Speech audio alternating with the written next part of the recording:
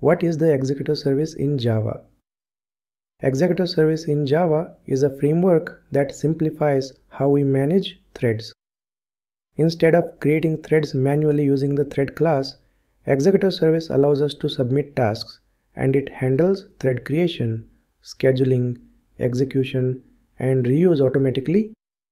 Executor service internally uses a thread pool, which means a set of worker threads are created in advance and reused to execute multiple tasks. This avoids the cost of creating a new thread for every task and greatly improves performance in applications that need concurrency.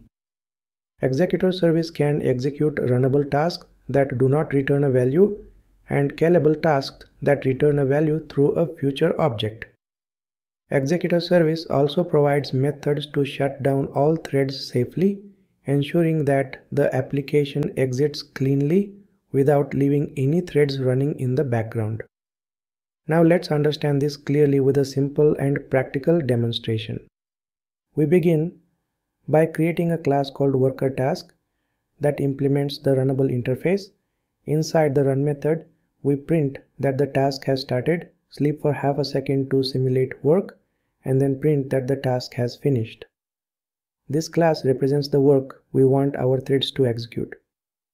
Next, in the main method, we create an executor service using executors.newFixedThreadPool, and we pass the value 2. This means we now have a thread pool with exactly 2 worker threads. They are created immediately and will be reused to execute our tasks. Then we call service.submit 3 times. We submit task 1, task 2, and task 3. When task 1 and task 2 are submitted, executor service assigns them to the 2 available worker threads, and both tasks start running at the same time. Each task prints its start message, sleeps for half a second, and then prints its finish message. Now task 3 is submitted, but there are only 2 threads in the pool and both are busy, so task 3 waits in the executor service queue. As soon as either task 1 or task 2 finishes, one worker thread becomes free. Executor service automatically picks task 3 from the queue and assigns it to the available thread. Now, if we run the program, you can see the output. Task 1, 2, 3 started and finished.